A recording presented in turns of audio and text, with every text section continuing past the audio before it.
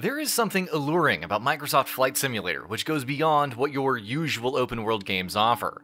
Perhaps it's that sense of exploration, or it's the thrill of flying thousands of miles while ensuring a safe flight, or it's the mind-blowing technology that is used to render the entire world. Microsoft Flight Simulator, at its core, is an out-and-out simulation game with everything from fine-tuning your aircraft's takeoff to making adjustments in flight during a sudden turbulence. If you ever dreamt of piloting your own aircraft from almost every well-known location you can think of to your favorite destination, Microsoft Flight Simulator will most likely have your back. So how good is the simulation in this game? Well, Microsoft Flight Simulator has that covered to the absolute T. The game provides newcomers with a comprehensive tutorial which covers everything from controlling the throttle, taking off and landing, to navigation plotting and using various landmarks as clues to reach your destination.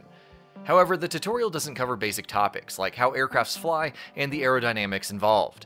The game expects you to have some level of understanding about aerodynamics and the physics that are associated with flying and how they work. So if you were expecting something that will explain the very basics of flying, then be ready to be disappointed, as this is simply not what the game is aiming for.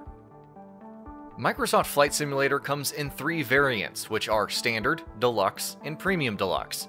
We got the opportunity to review the Premium Deluxe version, which includes 30 aircrafts and 40 handcrafted airports. The other 2 versions have slightly less number of aircrafts and handcrafted airports, but here's the thing. The other 2 editions will still have those airports, except they won't be as detailed as the higher version, which kind of makes this tier-based pricing questionable. I'm sure the publisher may have their reasons for locking additional content behind a price gate, but I'm not a fan of such a practice. Airports and aircrafts are an integral part of a simulation game, and having them locked behind different editions seems like a bit of a predatory practice to me. Regardless, aircrafts in the Premium Deluxe version are solid, with choices from turboprops to jets, which handle in their own unique way and are close to their real-world counterparts. On the airports front, Microsoft Flight Simulator reportedly features over 37,000, which is a massive boost compared to the 24,000 found in 2006's FSX. I tried out a couple of airports that I have visited, and they seem to be a close replica to them. So essentially, you can travel literally the entire world in Microsoft Flight Simulator, which is saying something. Furthermore, on the simulation front, you can fetch real-time weather for the location that you are traveling from, along with a number of custom settings. So you obviously have access to the time, but you can also throw in stuff like snow or storms if you want a challenging flight. You can also add wind layers in the atmosphere, along with the ability to adjust intricate details like precipitation, snow depth, and the intensity of lightning. In short, you can either have the most peaceful flight of your life, or if you're daring enough, have a nightmare. The physics have seen a massive boost compared to the last entry.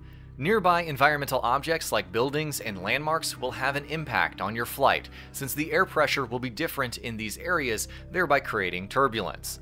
Planes no longer handle like they're sliding on ice. Rather, there is a certain weight to the air, thereby impacting the mass distribution of the aircrafts while they move around. With new technology in hand, the developers have implemented volumetric clouds, and as such, you can expect some level of turbulence as you tear through them. The developers have also implemented new friction framework features that depend on the kind of material the tires will land on, so expect the tire rubber to behave differently on cement compared to, say, grass. The cockpit is also detailed with a ton of options, including, but not limited to, a checklist before starting the engine, such as fuel quantity to battery master switch. Again, all of this can be manually controlled or fully automatic, thereby making the game appeal to all kinds of audiences. Besides the option to travel anywhere you want, the game also offers a couple of other modes. One of them is the Activities mode, which either puts you in a difficult landing scenario or bush trips that make you travel across long distances from point A to point B. I found the former to be quite addictive, as it presents a number of demanding landing scenarios with difficult twists and turns in terms of navigation and weather behavior. So, be it landing in the strong winds of the Bahamas or making a halt in Jackson in the US, the landing challenges are easily one of the strongest points of this game. There are also live events, but at the time of writing this review, there was only one available in the form of a landing challenge. I expect more to be added by the time the game's launch servers go live. I also want to make mention of some of the additional options that simulation fans will value. Besides the graphics options, which I will get into in a bit, the game offers an in-depth camera system where you can control not only the different angles, but also smaller details like zoom speed and camera shake.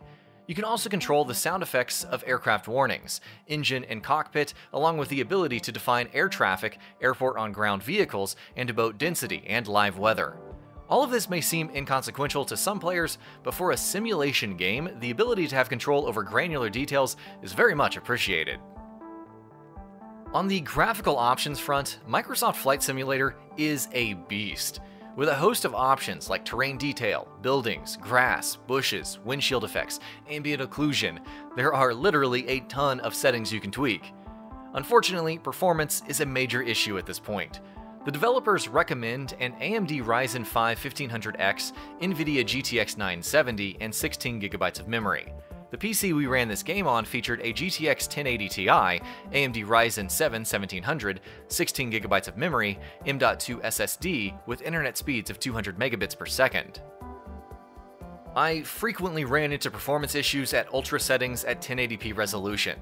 Sometimes the game may fall down to below 20 FPS, and then we'll have long stretches of 30 to 40 FPS. I lowered some of the settings, but that didn't make much of a difference. Performance was absolutely horrific in specific scenarios like snow, storm, nighttime, or while piloting a Boeing or an Airbus, with frame rate dipping into single digits. In short, this game is in severe need of a performance patch. Furthermore, the loading times are pretty long, especially when you're loading a scenario for the very first time.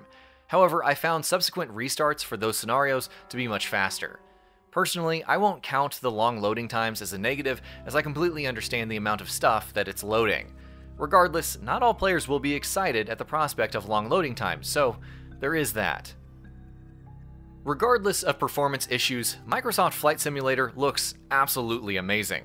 Asobo Studio has utilized the Azure AI to render models of several environmental models and Bing Maps to replicate the world. The level of detail is simply at an altogether different level here, with the aircrafts, volumetric clouds, weather effects, and on-ground objects rendered at an exemplary level. Of course, you will come across some bland textures here and there, which look terrible up close, but that doesn't take away even an inch from the technical marvel that is Microsoft Flight Simulator. Microsoft Flight Simulator does little wrong in terms of its simulation elements, and the gameplay it's aiming for. Of course, there are some pretty terrible performance issues with the game, but if that is ironed out in the coming days, you will have an experience that will be second to none. And that about does it for this video. If you enjoyed what you watched and want to see more from GamingBolt, you can always hit that subscribe button and turn on the bell icon next to it. That way you will never miss any of our videos.